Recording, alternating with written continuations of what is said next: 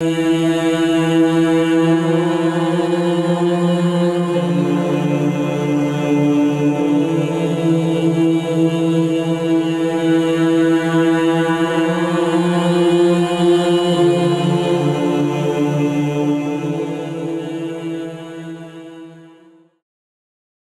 July 1968, a group of women gathered in a small cottage along Lake Michigan to enjoy an afternoon of playing bridge.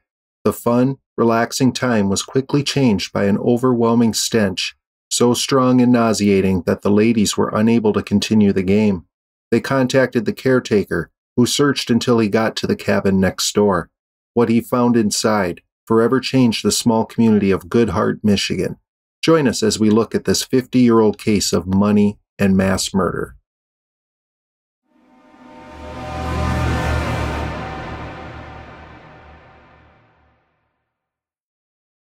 July 1968, the small town of Goodhart, Michigan.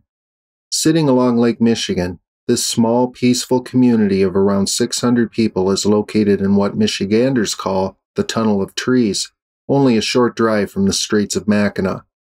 If you've never been to this area during the fall months, the scenery is simply breathtaking. It is here, at the Blisswood Resort, that 42-year-old Richard Robison had his vacation home and was there with his family in their log and stone cottage they called Somerset that he had purchased a decade earlier. With him were his wife Shirley, daughter Susan, and sons Randy, Gary, and Richie. The Robisons were an upper-middle-class family from Lathrop Village in the Metro Detroit area and were highly respected in their community. By 1968, Richard owned and operated a highly successful ad agency in the Detroit area called R.C. Robison and Associates.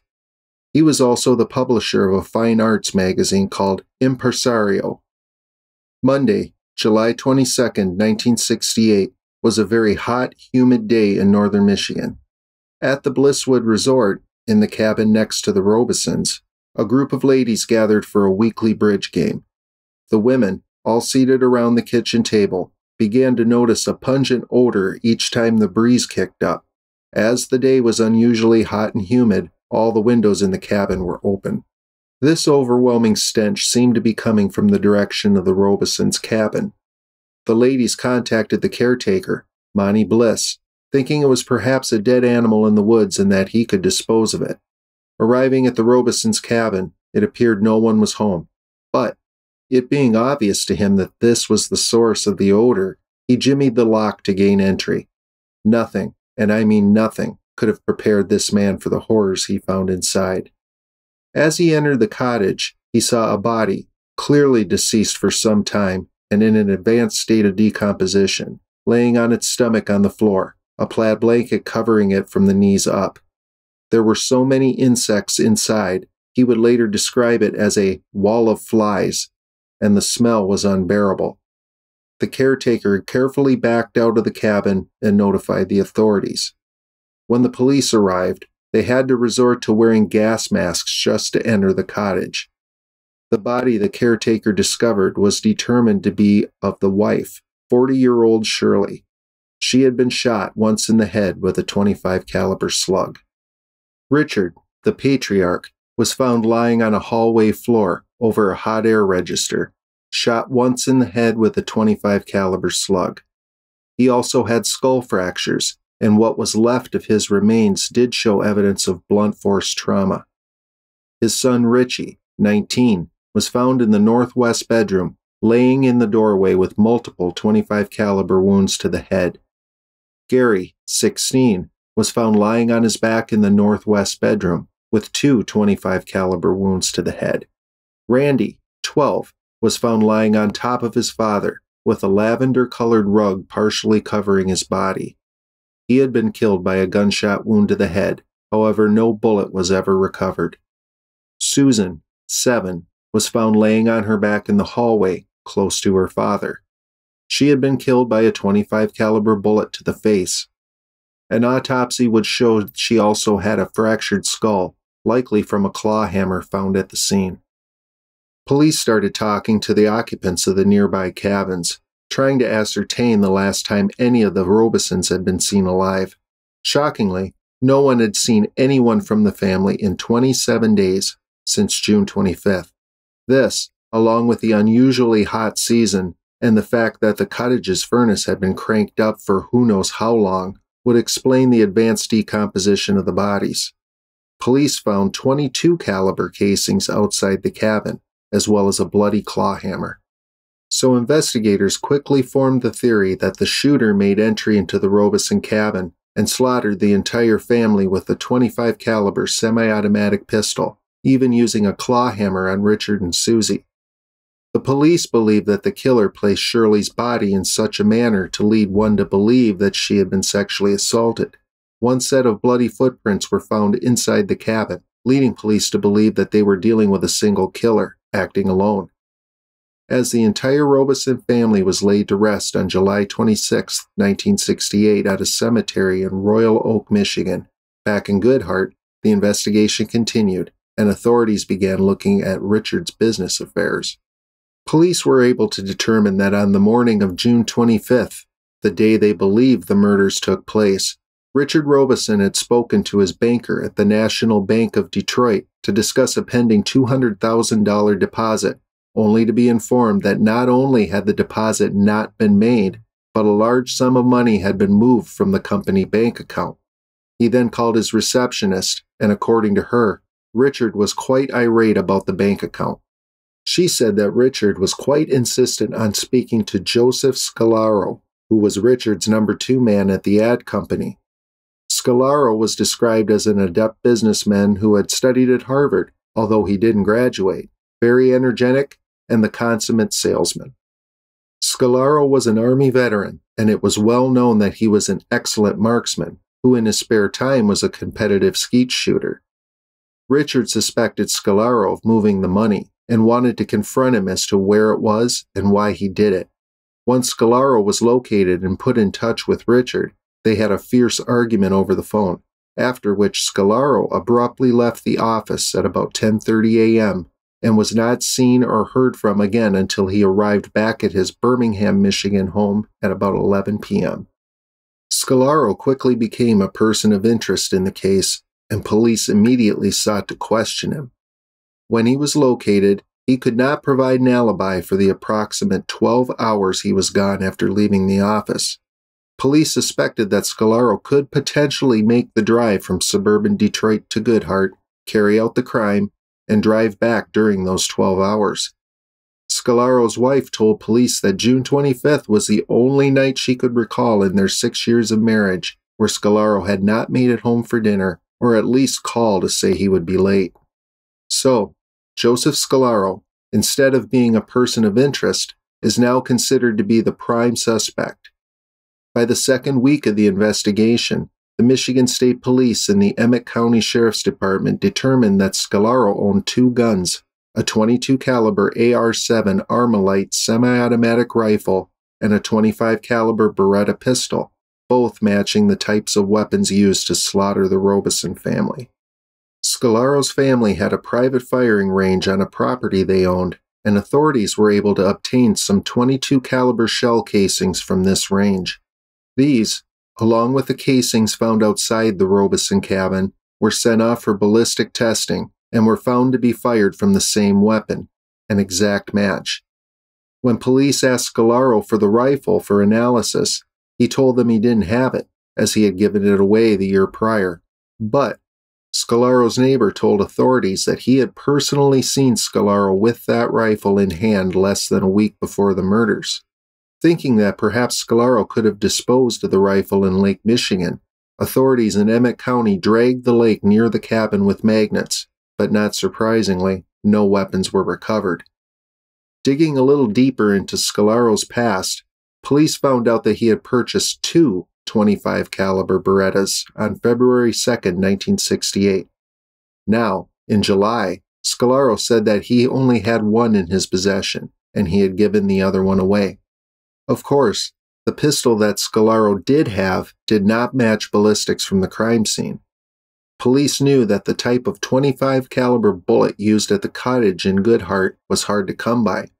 They had been made by the Seiko company in Finland, and were only available in Michigan during January and February of 1968 at select locations, and police were able to determine that Scalaro had indeed purchased some of this ammunition while it was available.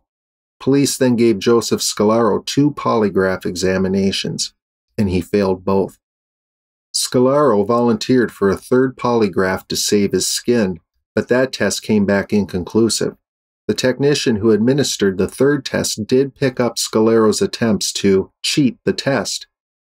Looking into Scalaro's accounting of Richard's business accounts, police found over $60,000 in funds that could not be accounted for, that they believe he had either moved or stolen. They also discovered that Scalaro was one of the very few people who knew where Richard's cabin was located. The Robisons were private people, somewhat eccentric, who really didn't want anyone bothering them when they were able to get away up north. It was learned that Scalaro had made the trip up to Goodhart a couple times when it was absolutely necessary to get some last-minute things signed, and it was only for that reason that Scalaro knew of the cabin's whereabouts. Police then learned that Richard had taken out a large insurance policy for the business, totaling over $200,000, where if anything were to happen to Richard, the policy would pay out to the ad company, but more importantly, Joe Scalaro would take over the company. Around this time, police petitioned to get all 6 Robison bodies exhumed for further analysis. During the 2nd autopsy on Richard, the medical examiner found an additional .22 caliber bullet in his chest, something that was missed during the 1st examination. So the official Michigan State Police reconstruction of the crime looks like this. Richard was relaxing in an easy chair, with Randy standing beside him, as Shirley sat in a nearby armchair. The 2 oldest boys were playing cards at the kitchen table, while Susan played on the living room floor. Scalaro, who approached from the woods, fired his .22 caliber AR-7 Armalite rifle through a window near the front door, striking Richard in the chest. Scalaro then entered the cabin, shooting Shirley, Randy, and Susan as she ran for cover.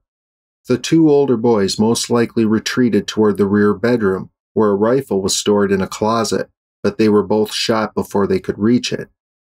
Before fleeing, Scalaro bludgeoned Susan with the claw hammer, and then shot each family member in the head with the .25 caliber Beretta pistol.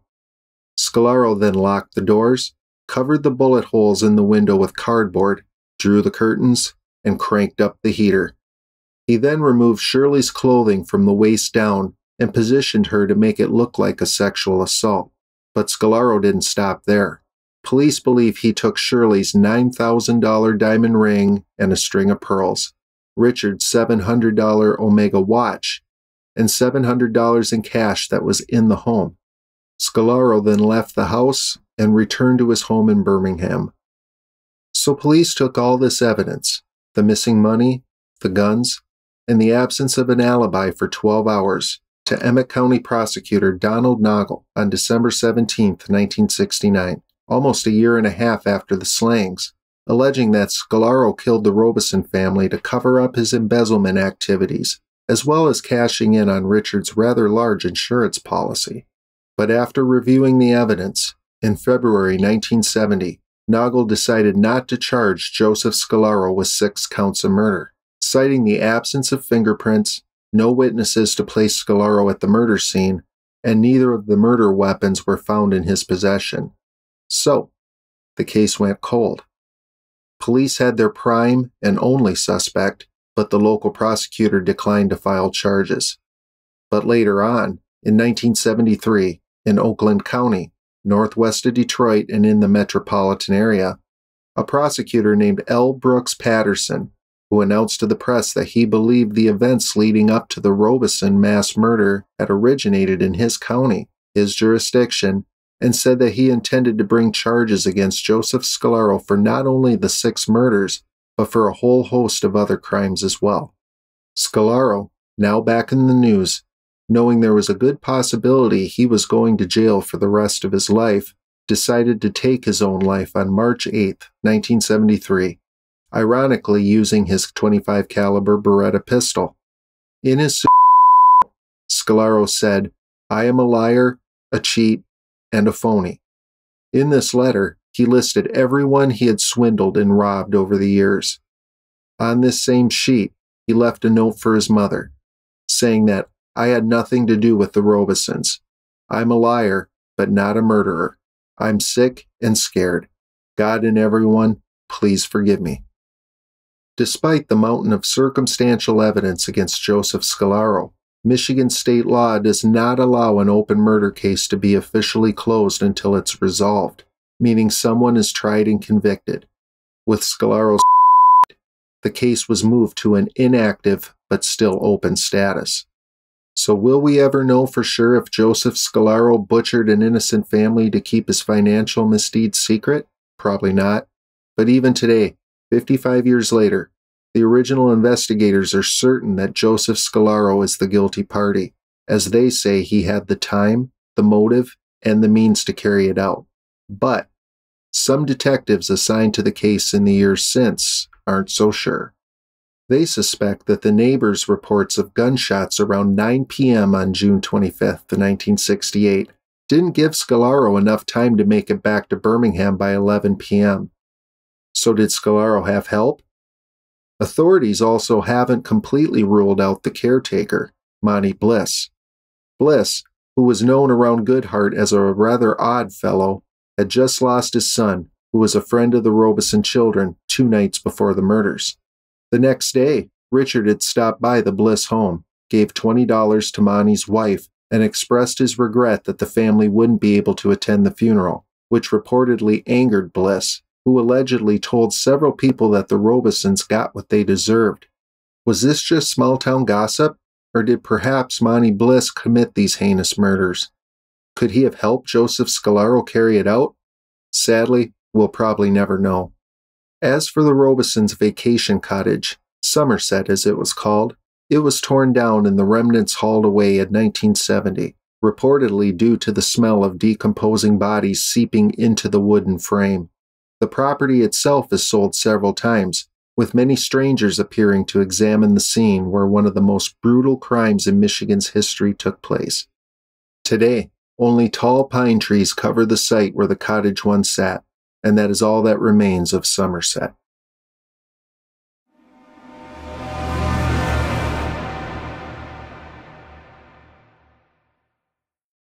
So that's going to do it. As always, if you like this kind of content, hit that like button, and make sure you subscribe and turn on all notifications so you don't miss any of our content uploads. So, for the Sheldrake Files, thanks for watching, and we'll catch you next time.